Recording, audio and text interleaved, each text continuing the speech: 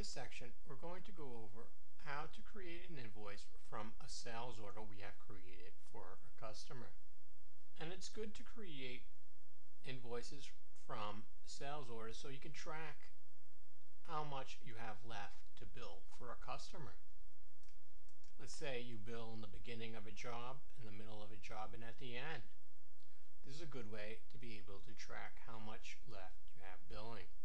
So to create an invoice from a sales order, you go to Customers, select Sales Order Fulfillment Worksheet, and you'll see your sales order that are available. You'll click on the one you want to make an invoice from, and then you would simply go up to the toolbar and select Create Invoice. And you have the option to create an invoice for the whole sales order or to create an invoice for selected items. And we are going to select Create Invoice for Selected Items. So we're going to select OK. And then we're going to select the items that we are going to create the invoice for. And for residential construction, we're going to select only 5 hours.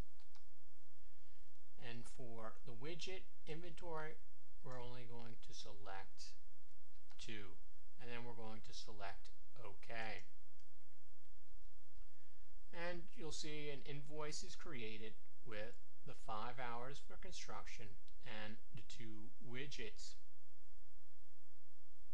And then we will make sure the invoice is correct, to the correct person, the date, invoice number, and then we will select Save and Close. You can of course have printed out the invoice, but what we want to show is how invoices can be seen chewing down on the sales order.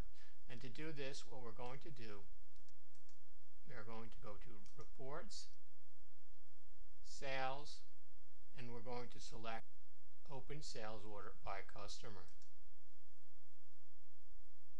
And you'll see our sales order too, and you'll see the amount of the sales order, and then you'll see the open balance, what is left on the sales order.